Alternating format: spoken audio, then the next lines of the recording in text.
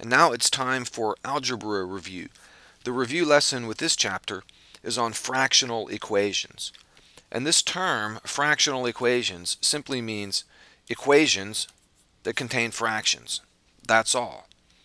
The problem is that fractions always make things a little bit harder than they otherwise would be. Fractions aren't as easy to deal with as integers or whole numbers. Fortunately, we have a simple technique for taking an equation that contains fractions and clearing out all the fractions. And I'll show you that technique by looking at some examples. Here's example 1, and obviously this is a fractional equation. You see the fraction there, 3/4 and 7/3, and this right here, this first term, x over 3, that's also a fraction. The technique for getting rid of the fractions is pretty simple. You start by looking at all the denominators. I see a 3, a 4, and a 3. And you ask yourself, what is the least common denominator? What is the LCD, the least common denominator in this case? And you can tell here it will be 12. 12 is a multiple of 3 and 4 and 3.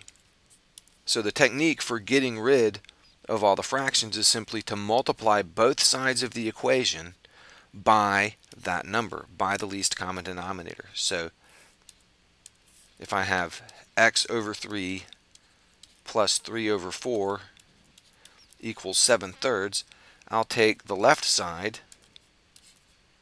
and multiply it by 12, and I'll take the right side and multiply it by 12.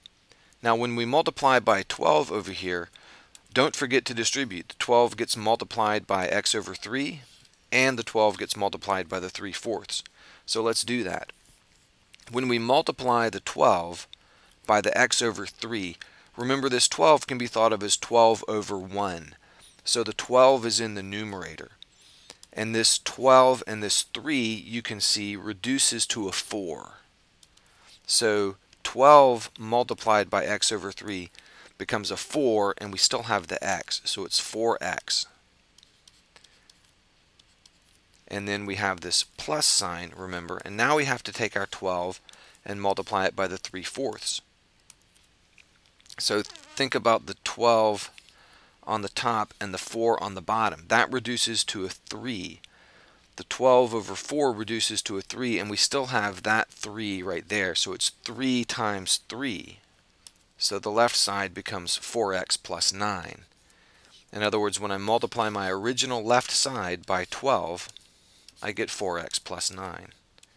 Now on the right, I have 7/3 times 12, and remember this 12 is also 12 over 1. So this 12 is up top and the 3 is down below. Those reduce to a 4, and if you want to, you can cross them out and put a 4 there.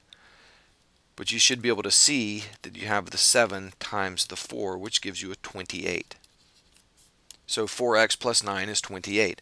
Now we've changed our problem into one that is much simpler. There are no fractions involved, and we can solve this using ordinary algebra techniques. We'll subtract 9 from each side, and when we subtract 9, we have 4x remaining on the left. And on the right, we have 28 minus 9, which is 19. And then the final step is simply to divide by 4. So x is equal to 19 over 4, and that's the answer.